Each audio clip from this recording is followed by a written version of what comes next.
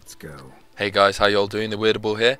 Just thought I'd show you this really strange glitch that I encountered whilst fighting the Griffin. Basically I just fell through the floor and it transported me to the top of the map. Really odd.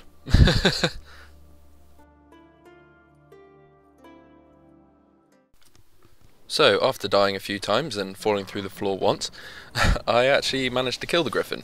This is a level 48 Arch Griffin. He's a pretty badass dude, and he does pretty much kill me in one hit, so I had to watch out for that. Again, I'm using the Quen sign. Gotta love that sign, because, yeah, pretty much just makes you invincible for, well, until he hits you, basically. But there's a few times where I had a few lucky escapes, because yeah, if he knocks off my shield and then hits me, I'm pretty much dead if he gets me again. I think at one point you do see him actually, like there, he actually almost got me, and that would have put me down to really low health, which makes the job a whole lot more difficult. Like that's a really, that move that he does is just so dodgy sometimes, because you don't know when he's going to do it sometimes, and he'll just do it, and you'll just not be prepared for it at all. He does fire out this really weird toxic poison stuff, which is actually, to be honest, doesn't really make a whole lot of difference when it hits you. It like lasts for about 2 seconds, if that.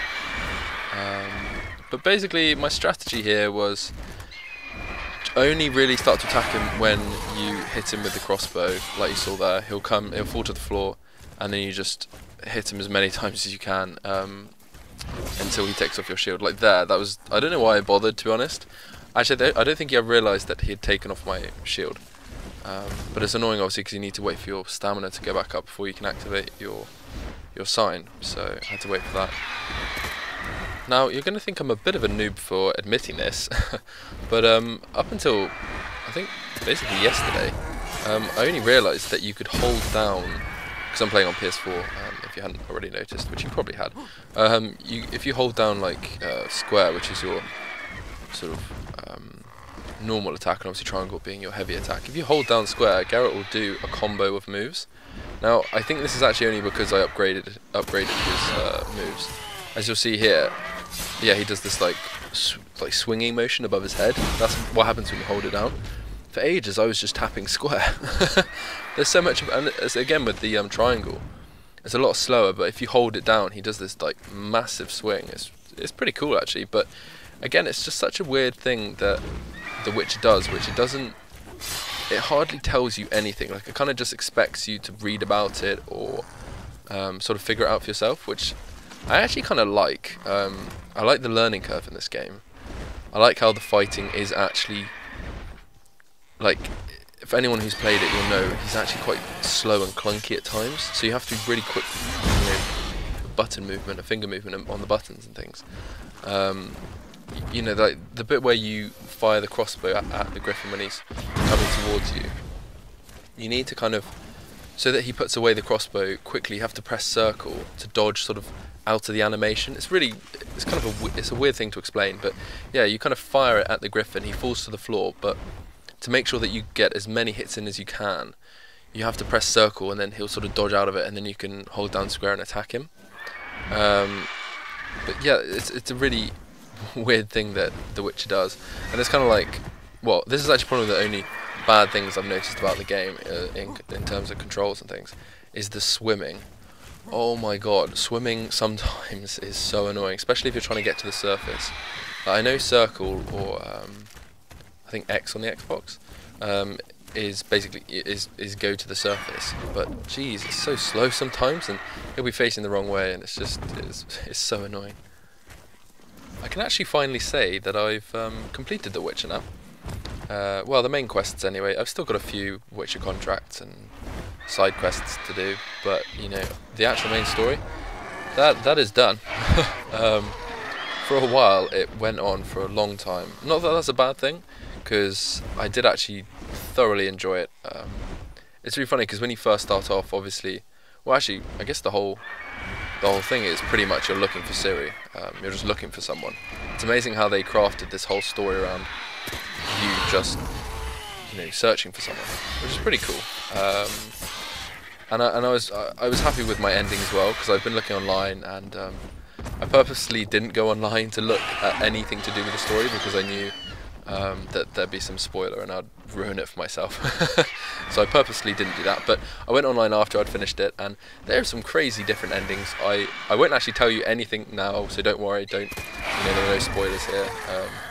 But yeah, there were some crazy different endings to what I got. I was really happy with the ending that I got.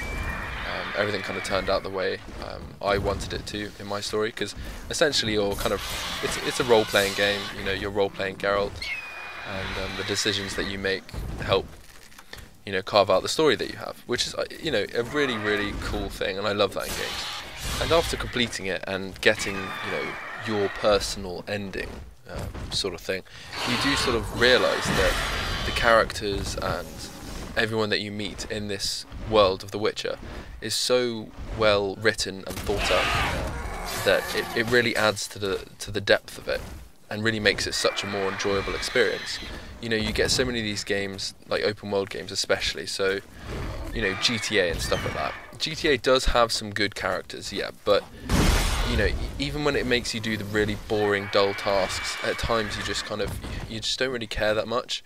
But I found myself, even on The Witcher, if it was literally go here to meet this person, or and then kill these people, it would still be exciting, because you'd be going to meet that person who, when you've read up about them, that like they've killed 3 kings and they're on the run, and just something like that just adds that extra element to it, which I think a lot of games lack these days. They try and do all about fancy graphics and just sort of, well, I'm thinking about GTA again. I know I do actually really enjoy GTA. I think it's sort of slipped down a bit in terms of story-wise from GTA 4, but that's another video probably. But not only does The Witcher have such a great story, the developer CD Projekt Red are also releasing like 30 plus hours more of completely new gameplay and story, which is amazing, really. I mean, how many games do that? I mean, 30 hours, that's, some just single player standalone games aren't that long anyway, let alone just like DLC.